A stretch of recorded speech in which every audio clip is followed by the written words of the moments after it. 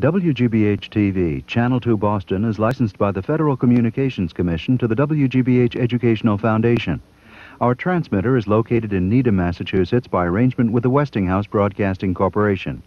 Our studios are located at 125 Western Avenue, Boston. Major capital contributions to WGBH have been made by the Filene family, the Boston Foundation, the National Endowment for the Arts, the National Endowment for the Humanities, and the Kresge Foundation. On behalf of the staff and management of WGBH-TV, this is Tom Dunn saying good night.